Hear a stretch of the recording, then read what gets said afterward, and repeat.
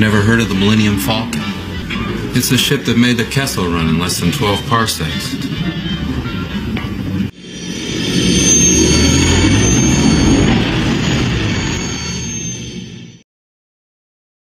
We would be honored if you would join us.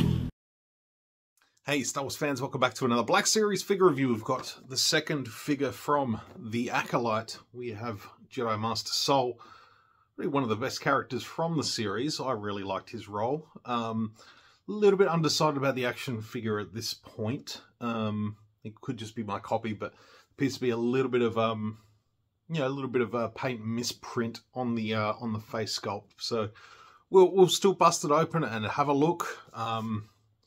But yeah, it appears to be a little off with the eyes, but nevertheless, we'll look at the packaging. Obviously, the Acolyte #2, Jedi Master Sol, has a little bio on the show on the back, not necessarily anything about the character himself. But yeah, he is definitely a very, very well acted character in the series. You know, definitely had his flaws as a character, as a Jedi, but yeah, enough about the character and the packaging. Let's bust it open and take a look. All right, here is Jedi Master Sol out of the packaging, and yeah, like I said, there was a slight little paint sort of, it was like they ran under the scanner, and it just didn't quite line up right. But now that I've got it out of the packaging, it doesn't look too bad. It's sort of, if you get up really close, you can kind of notice it, but sort of keeping it at a distance like this, I don't think it's noticeable. I think it's a reasonably good sculpt. I will get close so you can see what I mean. Just, you know, if you have the ability to look in stores and find a copy, you know, that's just one little thing to look out for, is those minor paint blemishes, which may or may not break or make a figure for you. In terms of accessories, it comes with his lightsaber, which, you know, I sort of thought none of the sort of the lightsabers in the Acolyte sort of came across as overly inspired. But, you know, now they've got the figures in hand and can have a look at the lightsaber hilts. You know, not that they're superiorly detailed or anything, but, you know, I can sort of accept the design a little bit more. So yeah, Sol definitely has quite a simple, yeah, it's a simple hilt, but it works.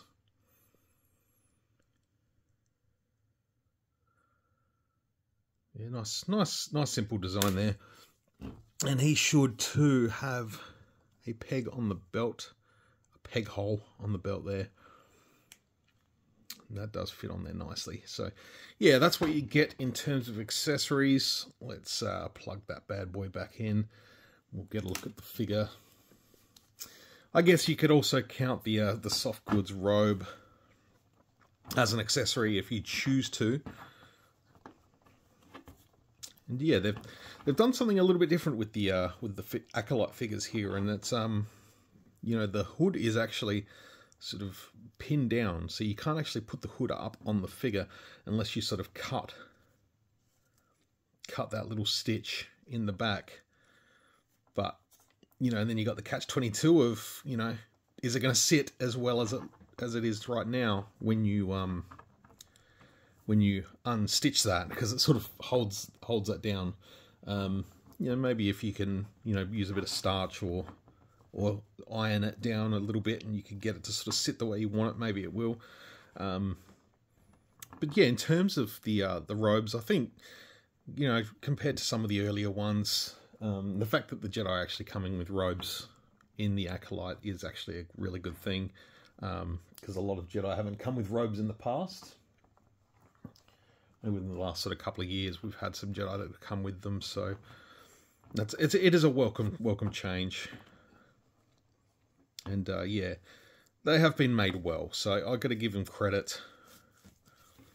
So I am going to remove it, so we can get a look at the figure itself. Now let's get a close-up look at this face, see if I can zoom up a little bit.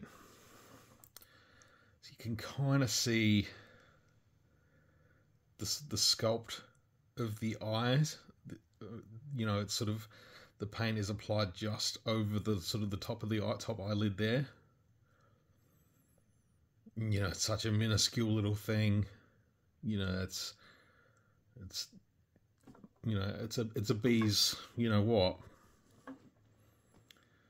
You know, that may make or break for some people, but you know, we'll go back and take a look. You know, you barely notice that from a distance. So I'm not too fussed about it. I think it's fine. You know, first sort of staring at it in the packaging, I was like, oh god, I've got to get another one of these to replace it. But you know what? I'm not going to worry about it. It's fine.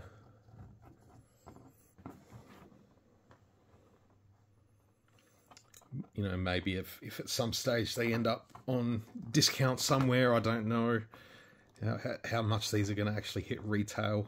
I'm not sure. We'll see. So yeah. But yeah, aside from that, I think, you know, the paint applications on the face do look good, despite that sort of very, very minor little slip. But yeah, the sculpt is really nice. The hair's really well done. Very Jedi Knight-ish.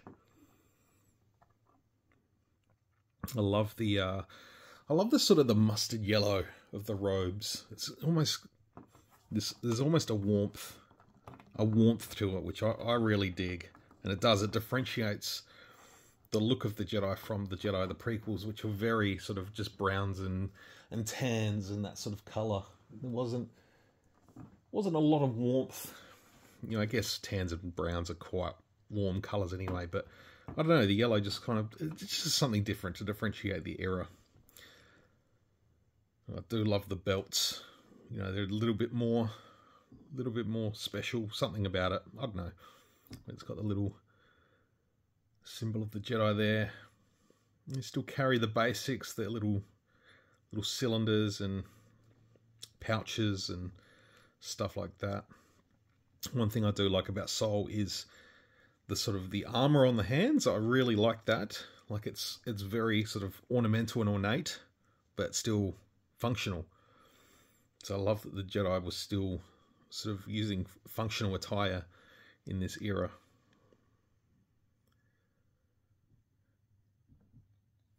You know, at the same time, you know, they weren't necessarily out fighting lightsaber battles, but they were doing, you know, physical missions. Yeah, sort of nice, sort of warm red-brown boots. Looks good. I'll say one thing here, and it could just be the articulation, but yeah, there's quite a lot of room in around the base of the waist there. There's quite a lot of space all the way around. You know, maybe this could have been a little bit tighter around the waist. Maybe the waist could have been a little bit wider, you know, in that sort of sculpt there. But, you know, when he's sort of standing back with the robe on, you're probably not going to notice that too much. You know, maybe if you go a little bit too tight, he's going to look a bit too skinny. So maybe it's just, it gives you a bit of an allowance for, you know, posing. But yeah, that's quite a gap in there. It's quite a gap.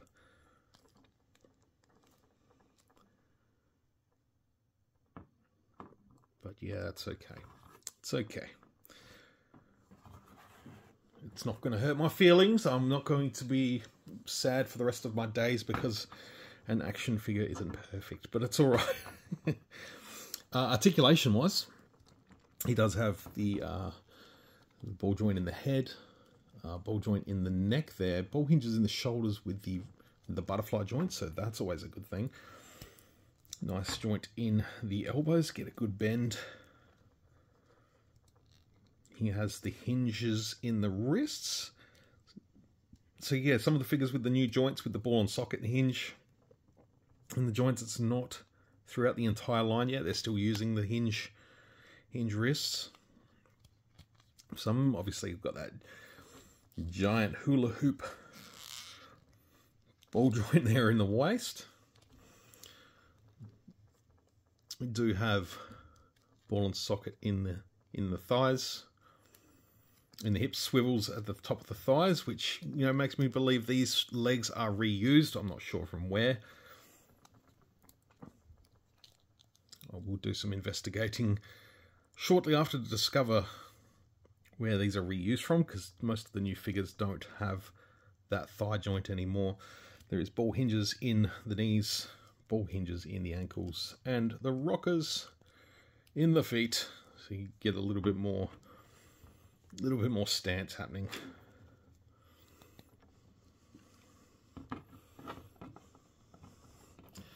But I'm digging Soul. I think he looks good. You know, I'm already over that sort of slight misprint on the eyes. I can't tell with the naked eye, really. It's only when I get super duper close with the camera, or, you know, stare at it really close. But from this sort of distance and angle, not a problem, not a big deal. I think it ends up looking pretty good. Decent likeness. I dig the figure. You know, I'd like to see Hasbro revisit him as the younger Soul. I think that would be cool. You know, love to see them sort of go back and do the Jedi from the past. Kelnaka, young Torben, young Soul, younger Indara. I hope we get some more characters from this series, as well as obviously the Stranger Chimera. Yeah, I'd love to hear your thoughts. Sound out down below. We're dropping reviews for the rest of the wave in the coming days on my channel. So yeah, if you want to have a look at the rest of these, stay tuned. Thanks for your time, folks. We'll see you on another video real soon. Before I leave, I'm going to do a peg test. It's the one. I had it sitting right there. It was ready to go. So we've got some big old peg holes there in the front of the foot. There we go. Want to know a little bit more about these stands?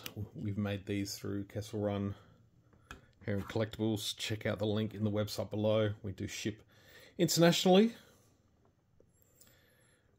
But yeah, they're definitely something we've loved creating. So, as well as these sort of diorama props and pieces, so definitely come and check it out.